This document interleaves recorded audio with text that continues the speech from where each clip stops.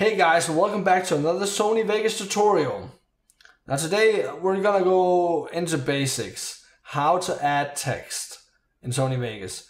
I know it must seem a little dumb, but there's probably someone out there that doesn't know how to do it, or someone that's new to Sony Vegas that doesn't know how to do it. And you know what? Since we're gonna be doing it Vegas4Gamers style. So we're gonna make another track and then we're gonna do some other stuff to it just to make it look awesome, right? Not only just adding text, we're gonna do it awesome, right? So Control-Shift-Q to add a track. And then since this one is blue, it's highlighted, we go up to Insert, Text Media. Okay, so click on that. We got some simple sample text right here. Just write whatever. I don't know. We're gonna write Vegas4Gamers awesomeness. There we go. That's what we're gonna do. Actually, we're not. Just joking. Just gonna write Vegas4Gamers. We're actually just gonna work with the font we have right here, just because. I mean, you can change the fonts right here. This is how you change the font. Just choose whatever font you want. Let's see if we can find something that is actually pretty cool. Trojan Pro. I like that one. That's pretty cool. Let's do that one. Right? You can change the size right here. If it should be bold. What is that called? Italic? Is that what it's called? Yeah, italic. Should be to the sides or middle or whatever, doesn't matter. Placement, just where you want it placed, so you don't have to go into the event pan crop and do it. So that's how you do that. Change that with the arrows. You can just click on it once and use your arrow keys to move it about. In here you can change the colors and the background color, although that's transparent. You can use the tracking. Tracking is the spacing in between the letters, right? So if I increase that one, like that, see? You could actually keyframe this, by the way.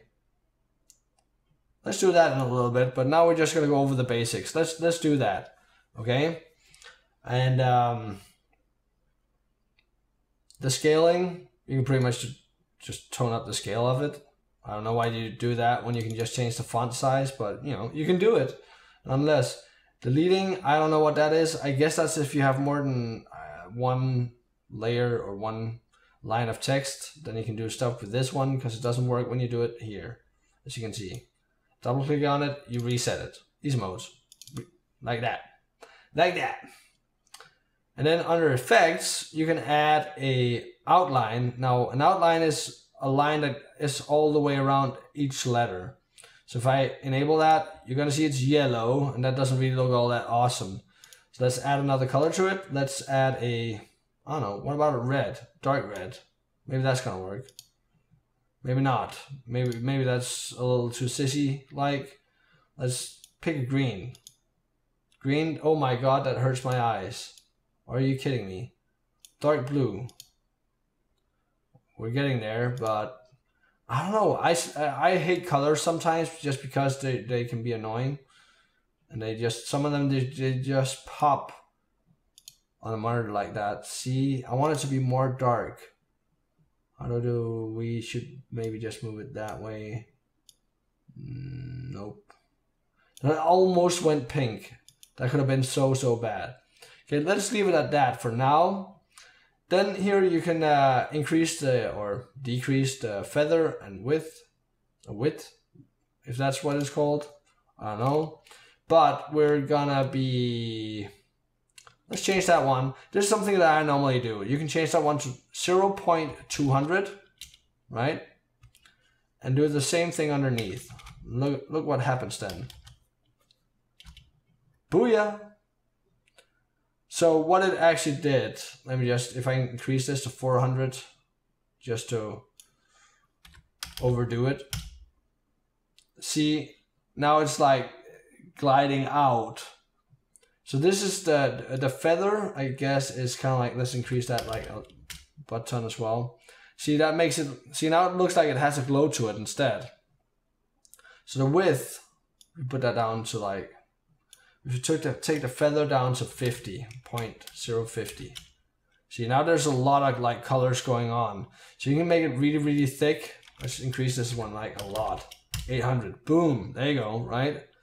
So that's how you increase the thickness of it, right? And the feather makes it kind of, let's put this to like 400, like before. Kind of like shrinks it in, sort of say, right? You can still see the glow still goes out as far as it was before, but it's kind of like, it gets like a transparency to it. So that's how you do that. Let's put it down to 200 again. I like it when they're both on 200. Looks cool that way. Or maybe let's make this 300, like that. Nice little glow it has to it. Looks like a glow when it's orange. Now you can also add a shadow. Now when you do that, right now, it looks like nothing because of the, so you can't really tell that I'm putting it on. But if you remove the checkbox here, you can see that it's there because you can see that it's kind of dark around it. See? So, but what I normally do is you can increase the X and Y offsets.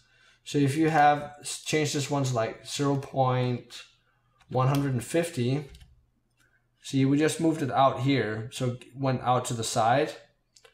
If we didn't change the Y offset, it'll move it down a little bit. So if we change that one to like 100, like that, maybe even, I don't know, let's make it 150. Like that. So now you can see that it has a nice shadow going underneath the letters. Looks pretty cool. Normally, if you use a little more thick font, it'll look a lot cooler with the shadows. So you could actually, maybe you could increase this to 200. A little more out to the side, then decrease this one to like 100. Let's move it up. I like it 150 and 100. That looks better. Like that. But that's basically how you work with text. Now I wanted to do something else before. Just to add a little more something to this tutorial, right? Because I want you to, also you guys that are, that already knows how to do this, we could do other stuff. So let's do something with the tracking. And let's go down, push animate, and then have all the letters go like out here. Actually, let's not. How do we do that? We increase it. So let's have all the letters come from out here. And then go 1 second in. How far are we in? We're not 1 second yet. 1 second in. Add a keyframe. Then go another 2 seconds in. So into like, that would be 3 seconds. Like that. Add another keyframe. Then reset this one. Why it didn't do it, I do not know.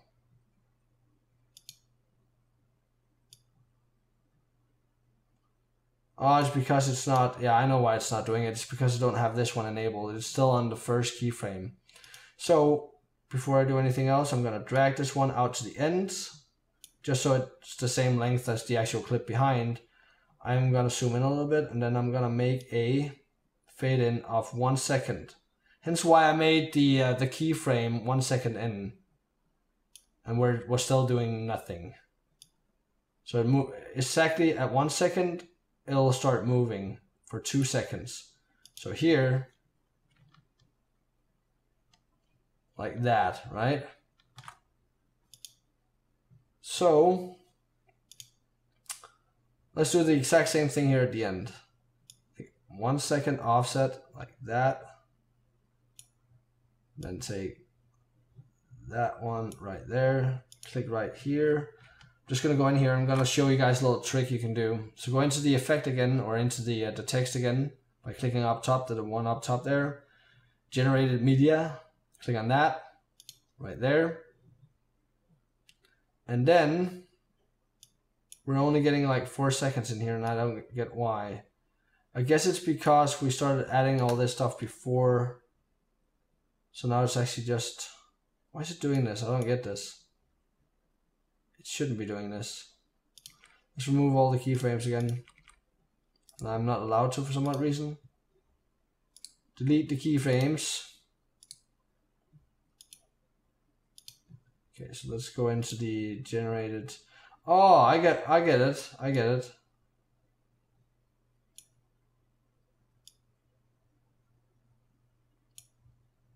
I think I get it. I'm not sure, but I think I get it. Yeah, we can only do stuff to it here at the beginning for some odd reason. Let's just do it anyways. Because we just want it to go in and then fade out at the end, so that's fine. So 1 second in, when there's nothing happening. See, that's the fade in. So 1 second, add the keyframe again. So nothing's still happening. Go 2 seconds in. Actually, let's have that go a little slower. Let's go to all the way to the end in 5 seconds. Have it go for 4 seconds or so, like that. Add another keyframe, and then go into the properties here. Now that's set to 2000 all the way, which is a little weird, but we're just gonna take this one, that one, and then this one, and then change that one back to like that. And apparently it wants to copy the whole thing. So let's just move this one back to like that, and then do like that, I guess. This is acting really weird. I don't know why. Oh, it's because it loops over here again. Like that. Take this clip. Hold down Control, drag it. Just want a new copy, and then do like this. Go in here again, and then remove these. Delete. Push delete. That one. Into properties. Like that. So now we've kind of reset the whole thing right here, and then Control and drag.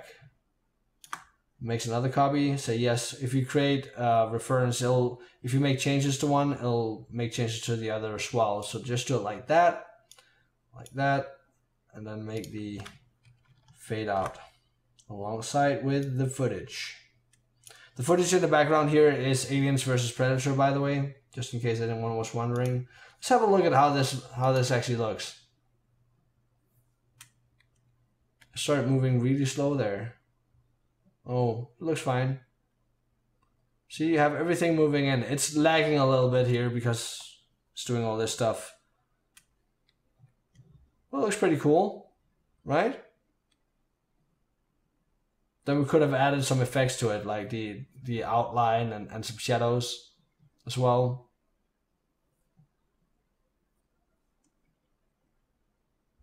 But yeah, guys, that's it. I'm not going to toy around with this and make the video any longer. I just wanted to add a little extra something to it. So, easy modes, go up to insert, text media, then you get a text media, you know, easy modes. But yeah, if you like the video, guys, please give it a thumb up down below and leave me a comment. Share the video with your friends because that helps me out a lot. It helps me grow the channel. And take care, have fun, see you all in the next one.